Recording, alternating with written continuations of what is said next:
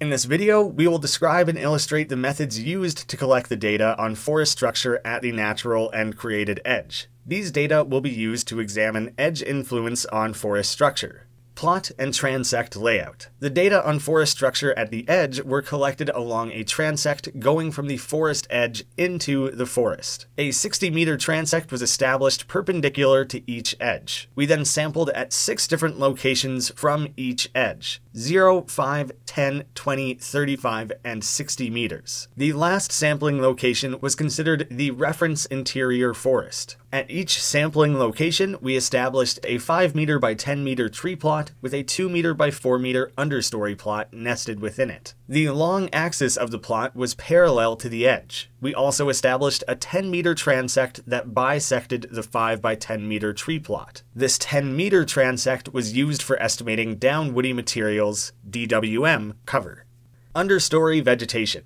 In northern and temperate forests, the understory layer contains most of the plant biodiversity. We began sampling with the understory vegetation. If left to the end, you could risk trampling that plot in the process of collecting tree data. The shrub and lower layers of forest vegetation play an important role in forests by providing food sources, hiding cover, and nesting spots. We collected data on species richness and cover of the different categories of understory vegetation. The ground layer, all non-woody vascular plants and prostrate/trailing woody plants, and the shrub layer, erect shrubs, tree saplings, or seedlings, including trees less than 5 centimeters diameter at breast height. DBH, a standardized measurement at 1.3 meters. Cover of each vegetation type was visually estimated and then converted to a cover class. When estimating cover, a square representing 1% of the plot was used as a guide. With a little planning ahead, you can cut a square of paper to match that 1% of your plot. Holding this up as you work through it is a cheap and effective way of estimating cover. The more you can do to eliminate guesswork in your estimates, the better. Visual obstruction.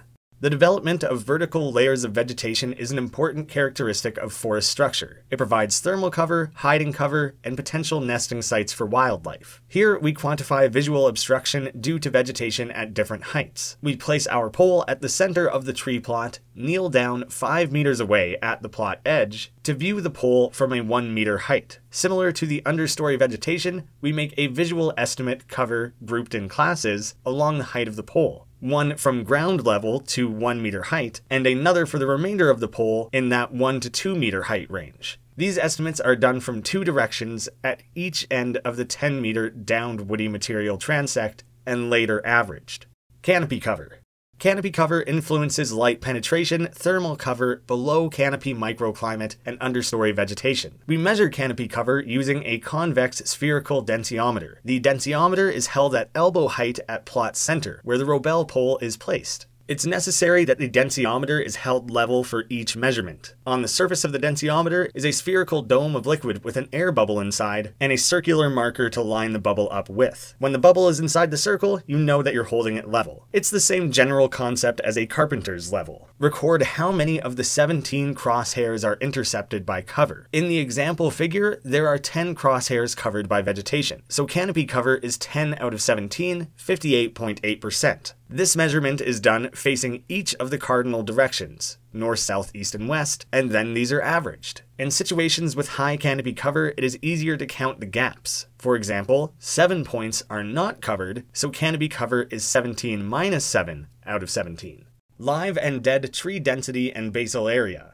2 important components of forest structure are the density and size of trees. Together, these allow us to quantify measures of biomass such as total basal area and total volume related to carbon. Having information on both density and size of trees provides important insight into the structure of the forest. For example, 2 forests could have similar basal area, but for very different reasons. Many small trees, or fewer large trees. Such differences have important habitat implications. Height is obviously related to age, and variation in height among trees in a stand can tell us about regeneration processes and successional development of the forest. In the larger 5 by 10 meter tree plot, we quantified the density, size, and diameters for both live and dead trees. We do this by measuring the diameter at breast height. Again, DBH, at 1.3 meters. With some simple mathematics, we can calculate the breast height basal area for each tree from the diameter. Diameter divided by 2 is the radius, and the area is then pi r squared. Later, we can sum the basal area for each tree. Trees and snags were defined as those with stems greater than 5 centimeters dBH and taller than 1.3 meters. For each live tree rooted in the plot, we recorded the species and its dBH. For each snag, we recorded the dBH and assigned it a condition class. Tree height.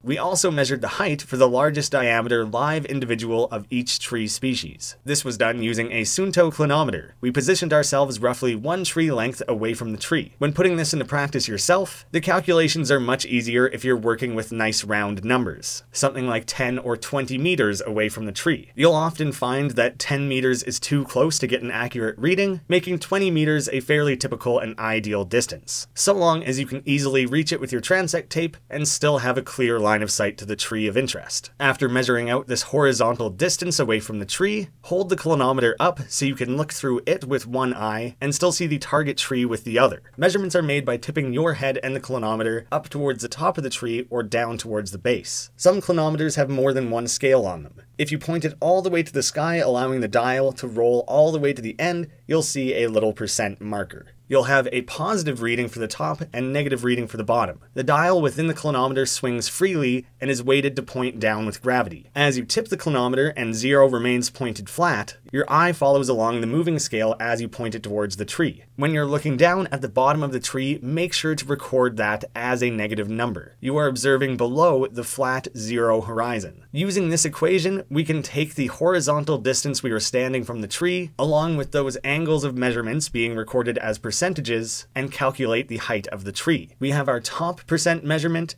minus the bottom % measurement. Keep in mind we are subtracting a negative value. Divide this by 100 to give you that final percentage. Multiply that by your horizontal distance to the tree and we have our tree height.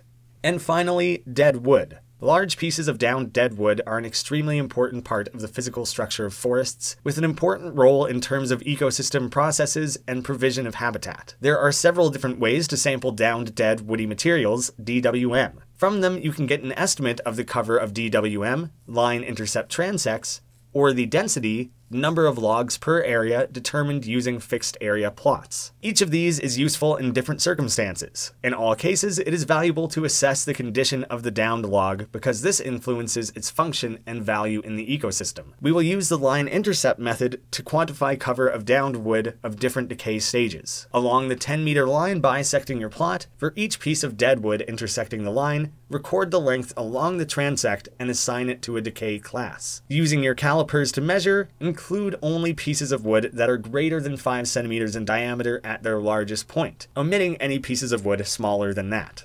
If anything in this video was unclear and requires further explanation, please first consult the lab handout. Things are written and explained there in greater detail, and might make more sense to you personally in writing. If anything needs further clarification, please feel free to reach out to the TAs, and we can provide alternative explanations and help ensure that you fully understand these sampling methods. Being able to comprehend and visualize that methodology will go a long way into helping you write your papers. We're here to help, so please ask any questions you might have.